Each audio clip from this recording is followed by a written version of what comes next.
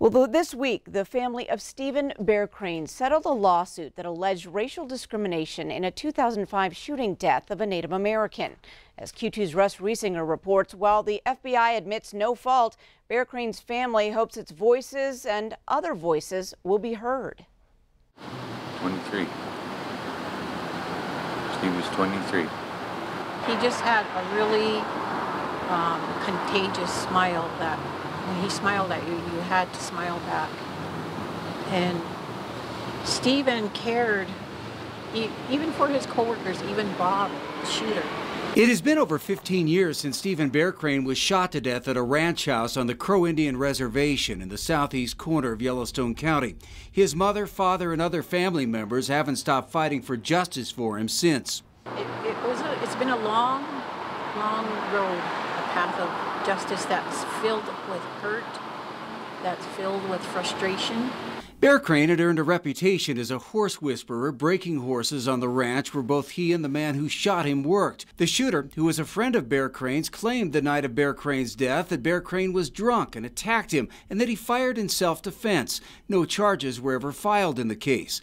Bear Crane's family had numerous problems with the investigation. They say the BIA wasn't notified till hours later and that key evidence was ignored. And in an affidavit, another ranch hand claimed she was told that a knife had been planted and that when she tried to tell the FBI agent what else she knew, he put the blame on Bear Crane, saying, quote, "Indians can't hold their liquor." I was angry. I was angry for him not wanting to listen, for him already having his mind made up. We had to pursue this because of that. Bear Crane's family will now get a chance to meet with high-ranking officials from the U.S. Department of Justice and the FBI under the settlement to finally voice their concerns.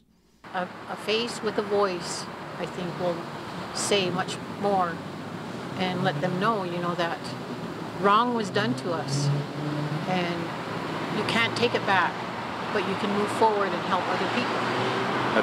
That's what our goal's been, was to help others so they don't have to go through what we did. Bear Crane's family says their ultimate hope is that there would still be charges filed in this case. But after many years of frustrations, they say they are grateful that at least their voice will finally be heard. Janelle, back to you. All right, thanks so much, Russ.